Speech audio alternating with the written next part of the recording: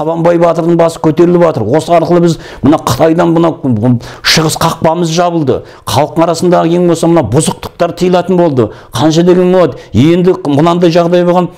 Кезінде мынау Ванга бәрі айтып кеткен көріпкелдер. Осындай қазақта осындай бір қаны бар, оның басы алынған, сол басы қазақ халқына келетін болса, ол кезде халықтың рухы күшейеді, халықтың бүкіл қоғам өзгереді деген ғой. Сөйтіп кеткенде, бұл неге ана жындар көктен ұрлайды деген да, тыңдап. Бұл неген ұрланған, олар қателескен қалай болған? Ол қалай қателестірген? Бұнда кезінде Құдай осылай қылып жасырып қойған. Абылай хан атамызды Түркістанда жерледі, алауыт қылды, тарихшылар осыларында құпиялап тастады. Абылай хан сөйтіп жауып тастағанда қай жерге жерленгенін ешкім білмейді. Айтпай кеткен.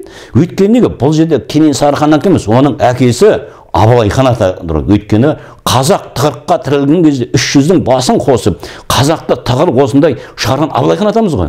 Соған берді ғой ақылды Алла тағала. Енді сол өзінің қуаты отырған. Сол Абылай хан атам әруағы сол көтерілетін уақытты осылай құпиялап қойған да. Оны сонда Вангада айтып кеткен. Енді ертең Абылай хан атаның басы көтерілсе, біз енді зиратын Құдай қаласа ашады, рұқсат береді. Құдай оның өзі уәдесінен айнымайды. Ол болады. Сол уақыттарда қараусаң ел биліктің арасында аласапыран болады. Сынақ түседі ертең 13-14 күнде. Бәрі ел билікті өзгертеді. Ол енді Абылай хан атаның әруағы өзгертеді. Хан ғой енді.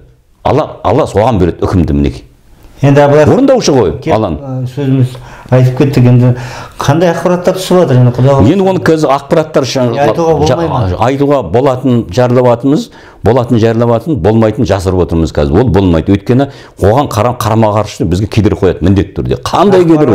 Ақпарат ұрланады. Ұрланады. Ол қарама-қарсылық тыңдап отыр ғой. Сондықтан оны мен өзімді көріп жатқандар, ішіміздегілерге жаймен айттым да, қалған сосын мен де жинап отырмын, аңдып отырмын да. Біз кәдімгі сондай бір секіріс, үн-түнсіз болады. Ашуымыз керек.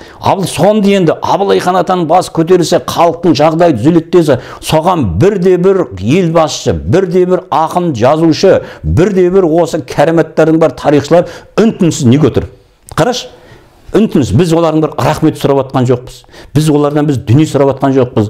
Халыққа қайта осыны дәріптеп шығару керек. Я бір телевидение айтылмайды, көгіл терезеден. Я болмаса жоқ. Оны тек мына ютубтен қарапайым халық өздері шығарып жатыр да. Міне осы неден бұл? Осының өзі әулестің ұрпағына, перлікке байланып тұрғанның белгісі ғой, ашықтан ашық. Сонда біздің рухани қазынамыз, біздің бүкіл осы тарихымыз шешілетін сәтте там тырысып отыр. Ертең ашылған мен мына төре ұрпақтар деген өзі қарасаң Кенесары хан Абылай хан басы көтерілмей, Кенесары хан басы алынбаған, қасында 11 уәзірмен жерленген, ол Қырғыз елінде жатыр, оның қасында 40 буын жіп бар, оны бірге жерленген, аса таяқ бар, 7 күміс кесе бар, біздің шежіреміз бар, өзгермеген, жазылған деп, осындай 12 ма сондай бір нәрсе бар екен, бірге жерленген екен. Соны алу керек десем, төренің бір ұрпағы, Ахмет Мұхамедовтың академикісі бар, сол бір мазақ қылады да, енді сол біздің аталарымыз аса таяқпен соғысқан ғой дейді. Қарашы міне, ол деген қандық деген өзін көшіп жүргеннен кейін ол сондай құндылықтарды бірге алып жүрген ғой. Ол енді ол аса таяқ Кенесары хандықтың мінекей кеше Қарагерей Қабанбай басына барған көрдің ғой, ана жерде бір ерекше қуат бар, оқыдық. Сол айтып отыр, ол осы дінді абыз сондай көріппен сол өзін болған, кеңесшісі болған, кеңесші және жады. Сол жерде қаншама сөзі сенмен осы отырғандардың мына ел билеушілерінің солардың біздің аталарымыз ғана жерде жатқан сарбаздары. Соған біреу қозғалып отқан жоққа, біз неге соны зерттеп басын таппаймыз? Біз неге соған көріпкелдер дайындамаймыз деген сияқты. Ал біз қазіргі шамал ғана адамменен арпалысып жатырмыз, ізденіп жатырмыз. Алға әйтеуір бір тамшы болса тамып, жұрт сосын мына қарапайым халық оянса екен деп жатырмыз да. Бірақ ол аз. Өйткені неге? Ақпараттық түрде біз қалайда қазақ халқын таныстыруымыз керек. Түсінсін, түсінбесін, әрқайсының алдына осы ақпараттар жету керек. Бұл ақпарат тұрда мына енді елге намысы барлар соған қызмет ету керек. Ол екінші жағынан кешегі Әбіләзовтың басқаларын істеген әрекеттерінен біздің мына ішкі рухани неміз әлсіреді. Бұл қалай? Біз көшеге шықтық, яғни жындарды көбейтіп жібердік. Біз қарама қарсы күштерге ерікті беріп қойдық. Осыны пайдаланып, Қытай біздің берген ақшанысын сұрап, өзінің завод салған ана жерлерін даулауға, өзінің әскерлерін сол жерге кіргізуге ол мүмкіндігі бар еді да. Келісім салды солай ғой. Ол өзінің ана жерді алды ма, сол жерге ол қорғауға өзінің әскерімен мүмкіндігі бар. Міне, әскерін кіргізуге дайын отыр еді. Осының бәрін Қабанбай батырдың басы көтерілгеннен кейін алды кесілді. Қытайдың еліне сынақтар түсті олар.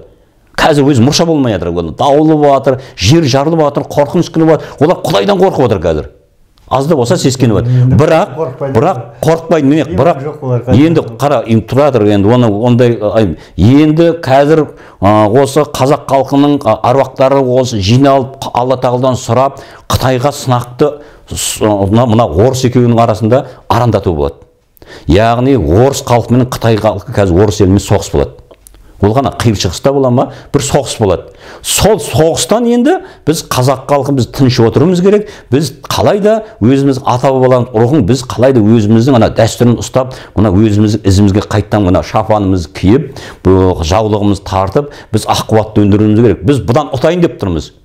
Біз қанша мына жастарымыз кеше мына соғысқа арандатудан, қан төгістен аман алып қалып отыр да. Бұл да Құдайдың берген бізге. Сенің балаң сол соғысқа барып өліп жатса жақсы ма? Бәрі айналып келгенде егерде шекараға басып келетін болса, әскер соғысады ғой. Анда жүрген бәріміз өзіміздің балдарымыз ғой.